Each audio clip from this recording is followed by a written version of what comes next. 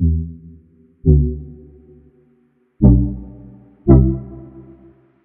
everyone, it's James with tfbtv. Today on tfbtv we have yet another video where everyone gets pissed off at me for reviewing a gun that cost over $1,000. I'm really sorry to say that today I'm reviewing the Smith & Wesson 327.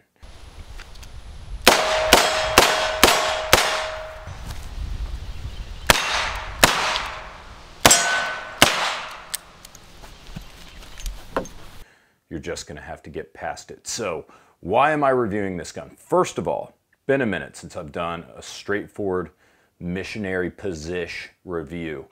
Second, I think because of all this civil unrest and COVID and so on, I have taught more concealed handgun courses at like the tail end of the summer and the beginning of the fall than I did all of 2019. In teaching these classes, I do often see people run into issues with auto loaders, whether it's the complicated manual of arms, like too many buttons and levers, and charging and discharging the gun can be difficult. For example, you'll hand a gun to a novice, they'll put the magazine in and they'll think the gun's loaded, they'll go up to shoot, and nothing will happen. If you can't count on them to know when the gun is loaded or unloaded on the range, can you really count on them to know that whenever they're in like a fight for their life, right? You have people who have difficulty racking the slide on the gun, whether it's old age or physical infirmity. There are plenty of people who are perfectly healthy, men and women both. Truly, every class I have somebody who's like, I cannot do this. But the point is, I have seen a lot of people just in the past few months where I'm thinking, listen, maybe a revolver is best for you. Maybe you need something that's simple. Maybe you need something that doesn't require a lot of physical strength or dexterity to operate. Maybe you need something where you don't have to worry about whether or not it's loaded or charged. Maybe they just need something easy. And I'll explain to them, look, here are the benefits that you're losing if you decide to go with a revolver versus an automatic. Reloads are going to tend to be slower, your capacity is going to be lower, you're going to have more recoil for a similar power level. So, there are a lot of things that you give up, but who cares if you can't operate the gun? Sometimes it's best maybe to get them started on a revolver. But you guys know that story. What ends up happening is they go and they buy like a Chief Special air weight that weighs like 14 ounces, and they fire 38 or 357 out of it. It'll have double action only trigger that's terrible, and they can't shoot the thing worth shit. It's only got 5 rounds, and then they get turned off the guns. Nobody wants to go to the range, especially if you're a new shooter, and peel off a bunch of rounds from a 5-shot 38 Special Plus P 15-ounce gun or worse, something like a 340 PD and 357 Magnum that only weighs 12 ounces. So I'm thinking to myself, people are asking me, what do you think the best revolver for concealed carry is? The Smith & Wesson Model 327 descended from the Smith & Wesson Model 27, Smith & Wesson's original 357 Magnum revolver. At around $60 for a 357 Magnum revolver introduced during the Great Depression when the average annual salary was $1,500, it was a testament to this gun's quality that the Model 27 was functionally sold out for its first 4 years. Introduced in 2008, the Model 327 is the high-tech college degree-holding vaping software engineer grandson of the rough, grizzled, cigar-smoking, straight whiskey and bud-heavy drinking retired cop Model 27. Both are 357 Magnum or 38 Special. But the 327 features a scandium alloy frame, a stainless steel barrel with a titanium cylinder and a titanium barrel shroud. This allows it to keep the weight to just around 22 ounces. By comparison, the all-steel 8-shot 627 is a full pound heavier at 38 ounces. Almost the weight of a full steel government 1911. Speaking of 1911s, did I mention that this gun has the same 8-round capacity of the classic 1911. Really amazing for a revolver when you stop and think about it. It also has a Smith & Wesson Performance Center trigger and a Performance Center tuned action. The cylinder's also cut for moon clips for speed reloads. So let's talk about the specs before I hit this review. The 327 holds 8 rounds of 357 Magnum or 38 S&W Special Plus P. It has a barrel length of 2 inches and an overall length of 7 inches. It's got an orange ramp front sight and a U-notch integral rear sight, aka a gutter sight. It weighs just 22.6 ounces, which is very impressive for an 8-round 357 Magnum of this size. The cylinder is titanium alloy. The barrel material is stainless steel with a titanium sleeve. The frame material is a scandium alloy. I've seen a lot of reports of a 3.5 pound trigger pull, but mine is about 4.25 to 4.5 pounds. And it has an MSRP of, get those comment fingers ready, $1,324.99. And I'm going to explain to you why maybe that $1,324 MSRP, which equates to like maybe drop $100 off that, like a $1,225 street price. I've seen it thereabouts. I'm going to explain why I think that's not as bad a deal as it might sound for something that you're going to use to defend your life with. This gun is a bit of a hog. It's an end-frame gun. That is, it's roughly the same size as most of Smith & Wesson's .44 Magnum revolvers. This is not a pocket gun. This is not a J-frame. Here, I've got some B-roll comparing this gun to the Smith & Wesson 340 PD, which is perhaps Smith & Wesson's smallest and lightest 357 Magnum revolver. And in fact, I believe the 340 PD is the smallest and lightest 357 Magnum in history. I did a full review of it earlier. I'll try to remember to drop a card right here so you guys can check that video out. You are going to carry this gun just like you would a regular semi-automatic. And in fact, I've got more B-roll for you right here. The 327 actually weighs a little bit less than my Glock 19. And dimensionally, they're very similar. In fact, I think the 327 would appear to be a lot smaller if I had the stock grips on it. Just for fun, I put the full-size, square, but overmolded Hogue grips on here because it's a lot more fun to shoot that way. But I gotta say, if I were going to be concealing this on a regular basis, the wood grips are just fine.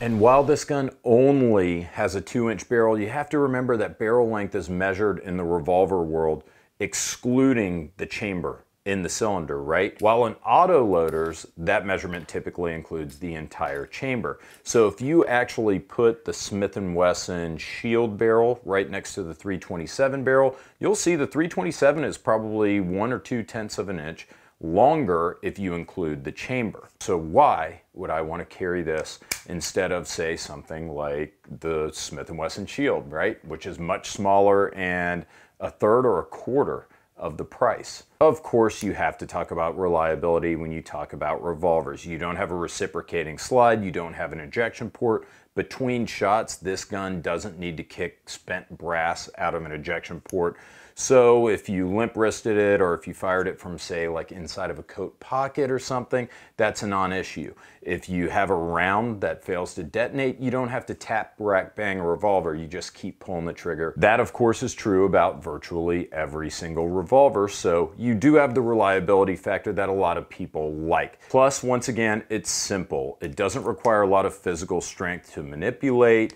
There are not as many buttons and levers to worry about. So if you have somebody who's a novice and who doesn't want to learn the ropes of a semi-auto, or they simply can't rack the slide, a revolver is pretty attractive, especially over a subcompact like the Smith & Wesson Shield, which has a slide that's really hard for a lot of people to compress. You also have a safety issue. If I'm teaching a class with, say, 7 or 8 people, there's going to be at least 1 or 2 people who say, oh, I want a gun that's got a safety. And then you worry about whether or not they can manipulate a safety, especially if it's like a slide-mounted safety, much less a frame-mounted safety like you'd find in a 1911. Or they say, you know what, I want a Glock, but I want to carry without one in the chamber. I'm not one of those people where I'm like, hey man, that's tactically unsound new shooter who's just going to shoot a gun for the first time today. What you're doing is not tactical. I'm not that guy. Look, if that's the only way you're going to carry a gun is without one in the tube, or if you want one with some kind of silly safety, or you want to carry it around with a combination lock or whatever, I guess it's better than not having a gun. So I try not to be too hard on them, but I also explain that that's one thing I do like about revolvers. This double action trigger pull is pretty freaking heavy. I will say on the 327, for a self-defense revolver, this is about as good as it's gonna get for a double action trigger. Very impressed with it. If you feel like the shit's about to hit the fan, you can always go ahead and cock that hammer, and then now you've got a 4.5 pound trigger to deal with. So you're going to have a more accurate shot, you're going to be more prepared. It gives you options. I feel like it's a good compromise of safety, performance, and simplicity. And as I mentioned, this has an 8-round capacity, which is really impressive for a .357 Magnum revolver. That's the same capacity as a Shield, same capacity as most government 1911s. Even more capacity, you're getting one more round in this thing than you would, say, like a Glock 42, Glock 43, or a Car PM9. So the capacity is nothing to scoff at. However, I really feel like, once again, you talk to revolver people, the stereotypical revolver guy, he's going to tell you about reliability and power, and how the .357 Magnum can smoke any pansy mouse gun 9mm. I'm finding that not to be the case as much anymore. With advances in semi-automatic metallurgy, advances in 9mm cartridges, you're seeing 9mm rounds coming out of a 3-inch barrel, like something you'd find in a Glock 43 or a Shield. You're finding that those in 124 grain plus P or plus P plus are outperforming 125 grain rounds from a 2-inch snub-nosed .357 Magnum. But that said, .357 Magnum is still nothing to scoff at, especially 8 rounds of it, and this is a controllable package, especially because you're getting a full grip on it, unlike you would with a J frame or some of the smaller K frames from Smith & Wesson. Got the Smith & Wesson 327 out here at the range. I've already dropped a couple cylinders through it, and I was actually very impressed, I would say, with how mild it shoots with 38 Special Plus P. God. 38, that's nothing. Like, really no recoil whatsoever when you shoot this thing with 38. So what we're gonna do this time, I've only shot 38 Special Plus P through it. We've got a .357 mag round that we're gonna drop in here. Do a little Russian roulette.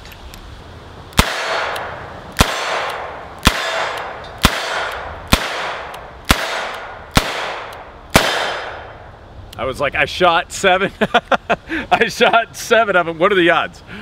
I knew I shot 7 of them. I'm like, ah, shit. Here comes the .357. It's the only one left.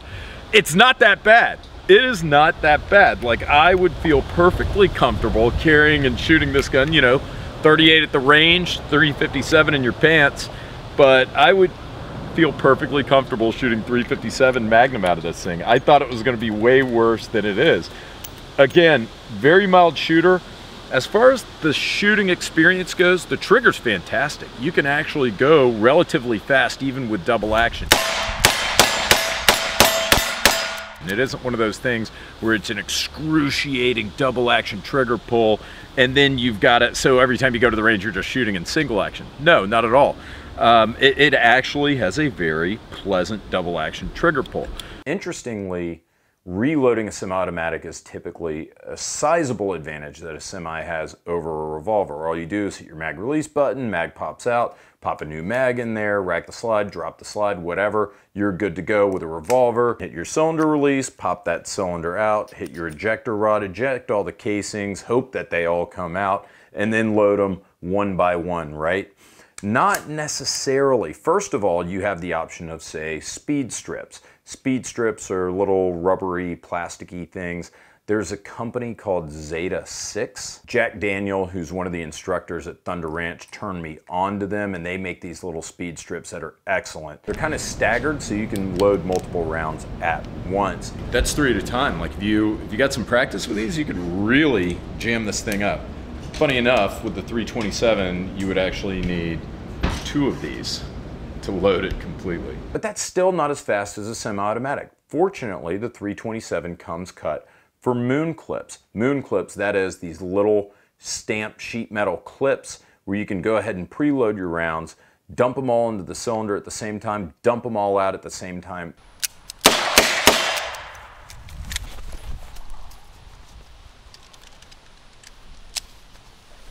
And if you're up on your internet gun knowledge, you know that Jerry Michalek shot 6 rounds out of a Smith & Wesson 625, dumped those 6 spent rounds, reloaded with a moon clip, and dumped those 6 rounds all in under 3 seconds. It was like 2.99 seconds or something crazy, godlike like that. that's a pretty fast reload. I'm not saying that you or I could do that, but what I'm saying is if you do use moon clips and you practice, you're going to be able to handle this pretty quickly, thereby diminishing the returns of a semi-automatic a little bit, especially when you're talking about an 8-round gun versus a 5-round gun. You don't have to do it nearly as often. Another advantage, you can practice with 38 Special cheaply at the range, and you can carry 357, but please, for the love of God, also shoot at least a few rounds of your defensive 357 Magnum at the range to see how it performs.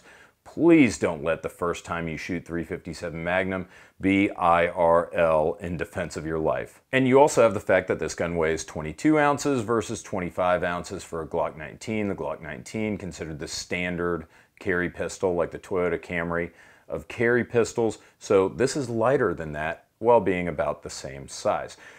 There's a lot of advantages there. You're saying, James, I think I believe you. I think that this might be the best concealed carry revolver that you can buy if you're not looking for something for pocket carry. And yes, I am right. But you're also saying, James, you told us you were going to explain why you think $1,324 effing dollars is worth it for this hunk of metal. And I am. So bear with me. First of all, you're getting a Smith & Wesson caliber revolver, arguably the best regular production revolver that money can buy, but it's also in a 44 Magnum frame. They had to put it in an end frame really to accommodate 8 rounds. If you're gonna do an inexpensive like 44 Magnum or an inexpensive 357 Magnum that's all steel, it's gonna weigh almost 40 ounces, right? So how are they gonna get the weight down while maintaining the proper integrity? Well, you're going to need space-age technology from aliens, which is where Smith & Wesson got scandium, pretty sure of that. Double check the Wikipedia article. This gun's made out of titanium and scandium, really expensive to machine, really expensive to procure materials that bring the weight down a full pound, which is really impressive, but that's gonna cost money. The Smith & Wesson Model 69 and 44 Magnum uses conventional materials and is the cheapest 44 Magnum from Smith & Wesson at $854. My point is, if you're cool paying $850 for a 44 Magnum, albeit a premium 44 Magnum that is the least expensive 44 Magnum that Smith & Wesson makes, then you should be cool with paying another $500 to get a gun that uses the same amount of material, right? It's an end frame also, but it's made out of scandium and titanium. It's got the Gucci trigger job. It's got the Gucci action job. It's cut for moon clips. Here, you're paying $500 for tangible benefits, and I think it's well worth it over something like, say, the Model 69 44 Magnum that cost $475 less. So in conclusion, like I said, I think that this is possibly the best self-defense revolver that you can buy. If you're one of those people, if you don't trust autoloaders, if you can't use autoloaders, if you want something simple, if you want something safe, if you want something reliable, but you don't want it to weigh a ton and you're okay with carrying this either on your purse or on body rather than in a pocket, I can't think of another gun that would be better as a revolver than the 327. It's controllable even with 357 Magnum rounds, 8 shots. Ryan and I, we both enjoyed shooting it in 357 or 38. Special mag mix. We got 8 rounds 357 Magnum, 8 rounds 38 Special. Here, shake them up, shake them up, shake them up, and then put 8 in your pocket. Looking rough. Give that, yeah, give that cylinder a nice spin. Now let's get out there. My camera guy Ryan and I were playing a little game at the range where we were using random batches of 357 and 38 all mixed together in the same cylinder and trying to figure out which one was which under rapid fire. And I gotta tell you, it was actually relatively difficult to tell with the Model 327. So that was impressive. What do you think? I dig it. Pretty cool, 8 shot, 357. 8 rounds of 357, cut for moon clips, lightweight, concealable. Yeah, it's expensive, but I think I explained why I think it's still worth the money. Possibly the best concealed carry self-defense revolver you can get. But let's talk about the negatives, because we always do that with TFBTV reviews. First, the sights leave something to be desired. They're not the worst, but you have gutter sights in the back, which is okay, especially if you're going to be concealed carrying this thing. You don't want this rear sight to get snagged on your clothes. So that's not too bad, and you've got like a front orange blade. I would much prefer to see like that fiber optic front sight you see in the 340 PD if you're going to go with the gutter sights on the back. It would just be nicer. Some people also complain about the length of the ejector rod. As you can see, it's really short, and so it won't completely clear the case length of a 357 Magnum whenever you hit it. We didn't really have a problem with it though.